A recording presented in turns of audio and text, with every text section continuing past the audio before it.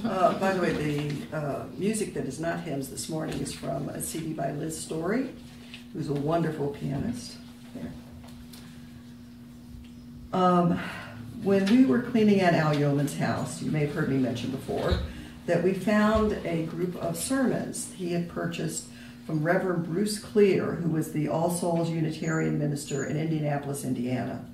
And this is from a service that Reverend Clear gave in 2006. I still think many of his messages are resonating today.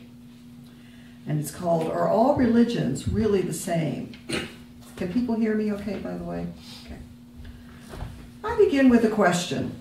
Are human religions like a mathematical problem or formula, or are human religions more like a work of art? Those are two fundamentally different ways of looking at our religions. Some approach religion as if it were a mathematical problem, but they believe there is a right answer to the question of life, and it is religion's job to reveal that answer, to provide the data and variables needed to offer a solution. Others might say that religion is more like a great work of art. Its job is not to provide the right answer, but rather, like the role of art, to interpret our experiences in such a way as to make them meaningful and helpful in living out our lives. Is religion meant to offer an answer or to offer insight and interpretation?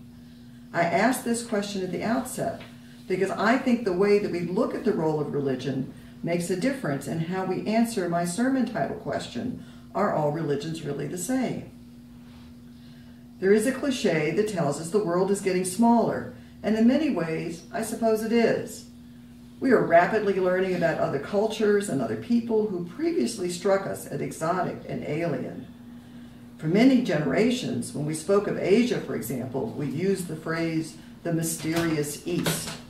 And somehow the phrase made sense to us. It makes less sense as time goes on, for the mystery is lessening as we learn more and more about each other. Unitarian Universalism has tended to have a generous attitude toward other religions. It is our hope and expectation that people around the world can get along. And in that hope and expectation, we tend to think that all people have a lot in common and are more alike than different. This attitude often predisposes us toward acceptance of other religions.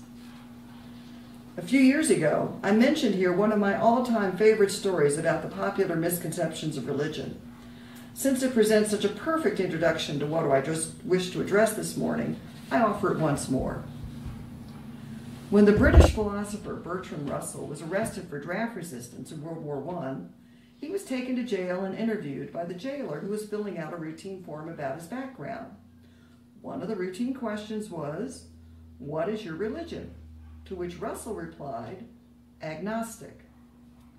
The jailer didn't recognize this word and asked him to repeat it and spell it. After Russell did so, the jailer looked at the paper and said, "Agnostic, agnostic. That's a new one to me. You know, there are so many religions in the world, but we all worship the same God." Though I suspect we think ourselves to be somewhat less naive than Russell's jailer, nevertheless, I also suspect that most of us Unitarian Universalists share a good deal of his underlying sentiment. Maybe not, we all worship the same God, but perhaps something like, hey, we are more alike than we are different. Sure, the jailer didn't know what he was saying, but his intentions were good. We see in his comment an attempt to be generously accepting of someone with a different religion, even if clumsily so. For most of us, such a gesture is worthy of approval. God knows there isn't enough religious toleration around these days. Wonder what Reverend Clear would say these days. The statement that all religions worship the same God is a somewhat sloppy expression of a deeper idea that has been attractive to many Unitarian Universalists over the years.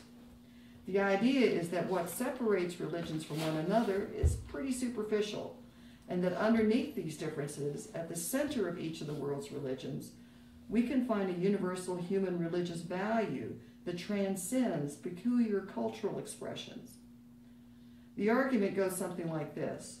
If you strip away all the unnecessary historical and cultural baggage, if you look past the exterior of creeds that are really only artificial coverings of something more fundamental, and if you can get people to really listen and understand each other's central religious convictions, you will find that religions, in their basic essentials, are really saying the same things.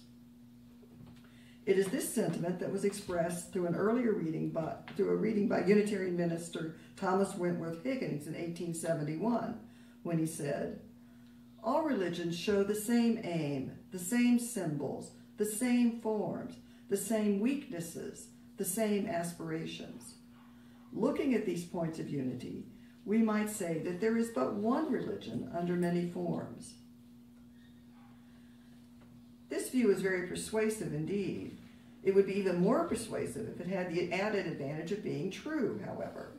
The fact is, from my perspective, it is only partially true. The answer to the question of, are all religions really the same, is similar to the answer to many other important questions. Yes and no. Or, it depends. Or, in some ways they are alike, and in some ways they aren't. It's a little like asking the question, are all human beings really the same? Both answers, yes and no, can be defended. Of course all human beings are the same. They share the same biology, they share the same needs, the same pleasures and pains, the same set of emotions, the same aspirations and desires. But it is also easy to argue that all human beings are not the same. We are each unique individuals with a differing sets of values and beliefs. A computer program in Indianapolis has a very different life than a rice farmer in Thailand. A Hindu ascetic who spends 10 hours a day in silent meditation is a very different person from a suburban American mom who spends much of her day transporting her kids from school to soccer or scouts. Yes and no is the only credible answer to the question, are all human beings really the same? And so it is when you ask of the world's religions. I propose to use the remainder of my time by arguing for both answers one at a time. Are all religions really the same? There are shared, common human needs that lead us down the path of religion. We want to make sense of life. We want to understand our relationship to the universe. We want to know what is right and what is wrong. All of these needs are found in all cultures and give rise to our distinctive religions. A Buddhist may seek personal fulfillment by practicing spiritual disciplines that sharpen the mind and spirit, spending hours in concentrated meditation. A Hindu may seek personal fulfillment by conquering desires and emotional attachments to worldly things. A Christian by surrendering his or her will to the teachings of Jesus as interpreted by the church. A Jew by carefully observing all the traditions and rituals and rules of their religious heritage. What is most significant is not so much the way in which they seek fulfillment, but the very task of seeking it. Are all religions really the same? Of course they are, to the extent that they address the same human yearning for meaning. Religion expresses our human passion for meaning and values. I have mentioned in the past Henry David Thoreau's famous retreat into the woods surrounding Walden Pond. No one can read his reports of that experience without observing that it was, for him, a deeply spiritual encounter with nature. The cycle of seasons, the bird songs, the production of food from the earth, the human encounter with nature for him, as it is for many, was an encounter with the divine. I mentioned Thoreau in particular because he also reported that he began each day reading from the Hindu text, the Bhagavad, Joe, how do I say this? Bhagavad Gita. There, thank you, Yvonne, Gita. In that ancient tradition, one also finds a religion that raises nature to something divine over us, of which we are just a part, rather than nature being something subservient to our own powers and needs. The experience of nature as an expression of the divine runs through many religious traditions, including Native American and pagan. This view is one of many common religion ideas cutting across many cultures. Many of the world's religions seem to share common contemplative practices. For Christians, the act of prayer, or communicating with God, is very important to their religion. For Buddhists, the discipline of meditation, or seeking inner harmony, is very important. Christian prayer and Buddhist meditation may appear to be very different forms of ritual, but both are performed for the same spiritual reason, to leave the profane world and be in touch with the sacred. One of the tasks for all religion is ethics, and given the diversity of cultures in the world, it is surprising that the ethical rules arising out of religions are so similar. Each religion has its own version of the Golden Rule, for example, and it is impressive how similar their statements are. We are most familiar with the Christian version of the Golden Rule found in the Gospel of Matthew. Whatsoever you would have others do to you, do so unto them. In Buddhism, though, hurt not others in ways in which you yourself would find hurtful. Hinduism, this is the sum of the Dharma. Do not unto others which would cause you pain if done unto you. Islam, none of you truly believes until he wishes for his brother what he wishes for himself. The principle is a universal one, and similar statements can be found everywhere, from Baha'i to ancient Egyptian writings to Native American spiritual traditions. It is also found in many secular writings. Socrates put it this way: do not do to others which would anger you if others did to you. All the major religions of the world teach honesty, charity, and compassion. Most people in the world, when they wrestle with ethical issues, do so through the lens and perspective offered by their own religious tradition, and most religions seem to agree on their basic ethics. Okay, now it's time to switch gears, though, and answer the question from the opposite way. Well, all of them really the same? Well, of course not.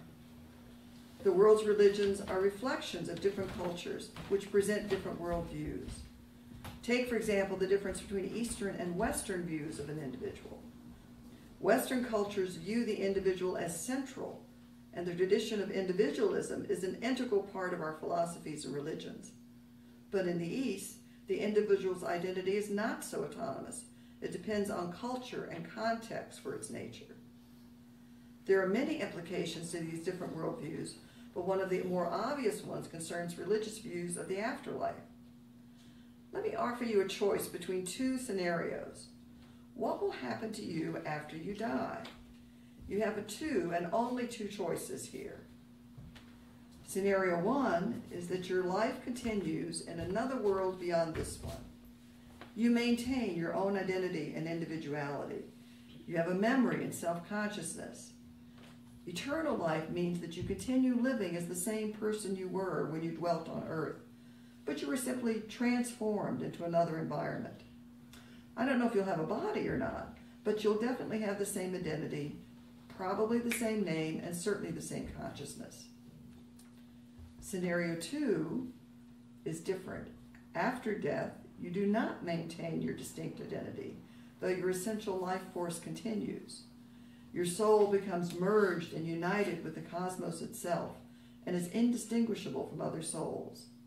There is eternal life, but not continued individually, for each person unites with the soul of the universe and contributes in that way to the ongoing rhythm of life. If the metaphor as God is used, you become united with God. If the metaphor of God is not used, you become united with the cosmic force of life, whatever that may be. Which of these two scenarios would you choose if they were your only choices? Actually, would you like your individual identity to continue, or would you prefer to be joined and merged with the cosmic life force to contribute to the power that gives life in the first place?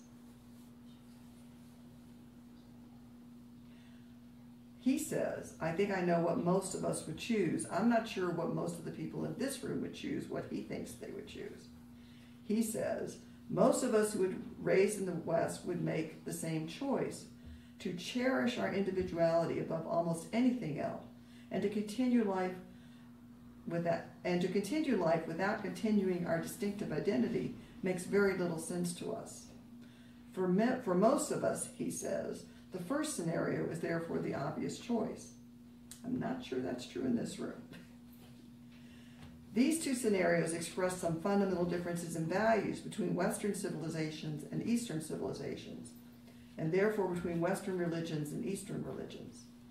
Western philosophies, religions, and ideologies tend to begin with the concept of the individual, and nature is understood primarily in terms of how it relates to human individuals. Eastern philosophies, religions, and ideologies tend to begin with the concept of nature and the cosmos, and human individuals are understood primarily in terms of how they fit into the broader cosmic system. Are all religions then really the same? Apparently not. Let me give another example. The Western mind assumes that it is our obligation and right to control nature. Because the Westerner begins with the individual, we can read in the book of Genesis that God gave human beings dominion over the earth. Almost no one in the West questions our right to control nature. For many in the West, our ecological consciousness is only a very recent phenomenon. For thousands of years, we gave far more thought how to conquer and control nature than we did how to respect and preserve it. To us, the measure of civilization is defined in terms of the number of cars or telephones per capita, or the speed of our transportation and communication. I don't intend to be critical of the Western idea of human dominion over the earth.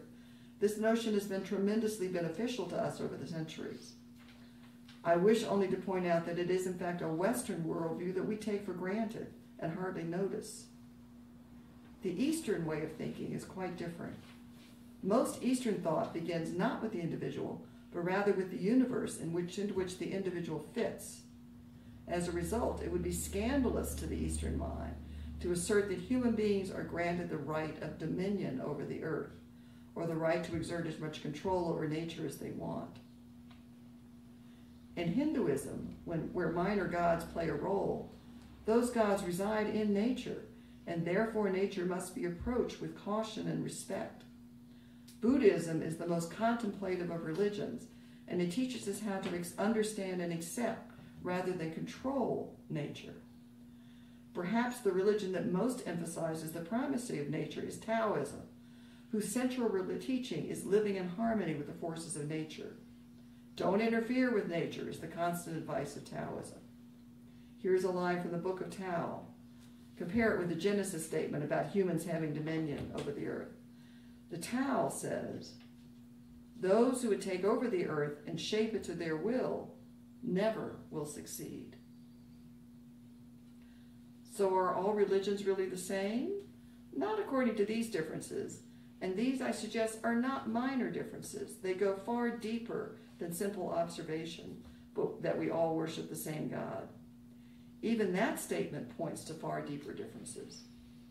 Westerners tend to be monotheistic, beginning with the ancient Jewish heresy that there is only one God. Hinduism, by contrast, while acknowledging our one primary God, also recognizes 33 million lesser gods, give or take a few 100,000.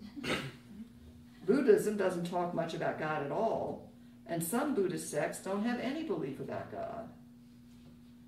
Western people understand God as an individual, a divine person, like a super being who thinks much like us and acts much like us, only perfect. Western religions also believe that God intervenes in human affairs and will fix things if they go wrong. Eastern religions are less likely to see gods as personal, and gods remain quite aloof from human affairs. To say we all worship the same God even overlooks the fact that worship means very different things around the world. The Western practice is to gather together and worship as a group, a congregation. This is almost completely foreign to Eastern religion, in which worship is more often an activity to be practiced alone or within the family. So there you have it. The world's religions are and are not the same. I suspect that when most people ask whether all religions are the same, they are really wanting to know the answer to a different question. What most people want to know, it seems to me, is whether any one religion is as good or bad as any other, or if one is superior to others. The answer to that, it seems to me, depends on which religious questions are most important to us. It is relatively easy to identify the questions that religions tend to ask. What we tend to find in studying the world's religions is that each one has a different favorite question. Some of religion's common questions are, what is the purpose of life? Why are we here? How can I cope with suffering in life? How do I find personal peace and contentment? Question of ethics, how do I know what is right and what is wrong? How do I know truth? On what can I depend? These are questions that human beings the world over ask themselves and usually turn to religion to discover answers. And the fact is that religions tend to focus their attention on one question above all others. Here are a few examples. What is the purpose of life, or why are we here, is a favorite question of the Hindus. And they answer that the purpose of life is to discover the hidden fact that we are Brahman, God. Our destiny is gradually to uncover the God within us and thereby achieve oneness within the divine. How can I cope with suffering in life? This is the favorite question of Buddhism. The answer is that as you approach enlightenment, you realize that suffering is an illusion because you slowly discover that life itself is an illusion. How can I find personal peace and contentment? Islam has an answer to that one. The word Islam itself connotes the peace that comes when one's life is surrendered to God. How do I know what is right and what is wrong? Judaism is one of the most ethically centered religions and has given us the 10 Commandments, along with many other rules of personal ethics. How do I know the truth? On what can I depend? Christianity, more than any other religion, places a high premium on correct belief. It is the only religion I know of that considers itself to be logically and rationally true in any literal sense. For most other religions, truth is a metaphor that simply helps us understand life better. Are all religions really the same? If you think religions function like a mathematical problem does, to provide the right answer to life's perplexing questions, then you will see that religions offer very different answers indeed, and that is that. They share a few, but a very few answers. But if you think religion works more like art does, that it provides insight and interpretation, not some elusive right answer, then you can affirm not only that religions provide differing interpretations, but that the differences are beneficial to us, for they provide greater lessons. Religions are alike in offering more insight into the same puzzling questions of life. The ways in which religions differ from one another can be significant. The important question, it seems to me, is how we treat those differences. There can be several approaches to take. One says there is only one right religion, and while others may be well-intentioned, they are wrong. This approach is not uncommon, and it carries blinders, denying that adherents of that supposed one true religion have anything to learn from any other religion. Another approach could be a form of extreme relativism. Each religion has equal value for the context of its own culture. This approach makes no value judgment, just an observation of how the religions fit within their culture. The gods of each religion are to be honored for their respective uniqueness, and all religions are of equal value. A third approach says that no religion has the complete grasp of truth, but each one contributes a different insight into truth. We mortals can only understand eternal truths subject to our limited and fallible human capabilities. From our imperfect perspective, each religion can offer an insight from its own cultural experience, and each insight offers something of value. Huston Smith, perhaps the most respected scholar of world religions, uses the analogy of a stained glass window. I think Forest Church did too. Just as a stained glass window divides the shining light of the sun into different colors, so also the different religions reflect wisdom from their own unique perspective. Each religion, like each color of a stained glass window, has something to contribute to the overall vision. Seen from that perspective, the fact that religions are so different is an asset to our understanding. This perspective acknowledges the significant differences among religions, but admires the beauty with which each contributes to a greater vision of truth. Like a stained glass window, the beauty of the whole is enhanced by the differences we see.